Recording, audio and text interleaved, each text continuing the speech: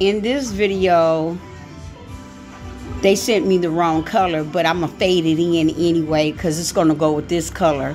This is going to go on the wall, right?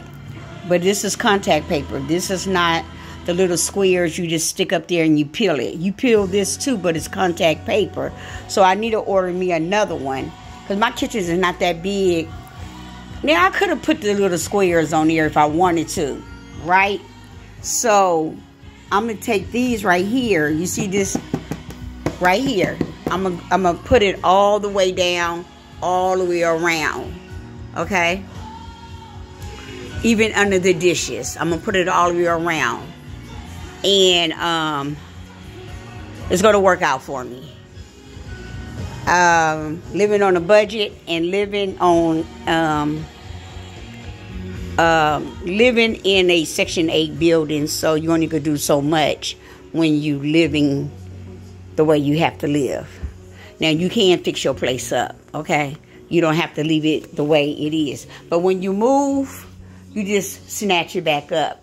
Don't forget you need a blow dryer with that. And I got the kit to go with, to take the air bubbles and stuff out and everything. Let me go get it. Okay, this is the kit to it. I'm gonna open it up and let you see the pieces go with it.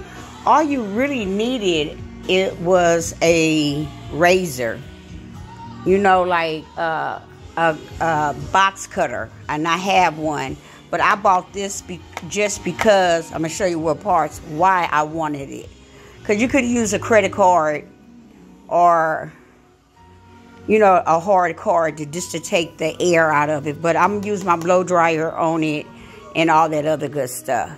Okay, this is it. It came out of this box, and this is how you use it to get the air hose and all that other air hose.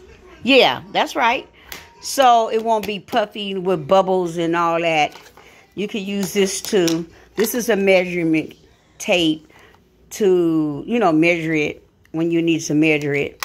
And this is the, I like this right here because they gave you two, yeah, you got to be real careful. You see how pointy it is.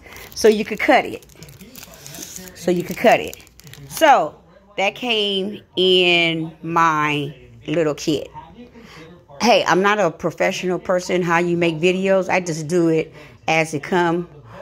What I need to say and how I look at things, that's the way I do my videos. I'm not like all these other women and ladies. They being in this field for a long time, but I catch on sooner or later. But I'm just being who I am and being me.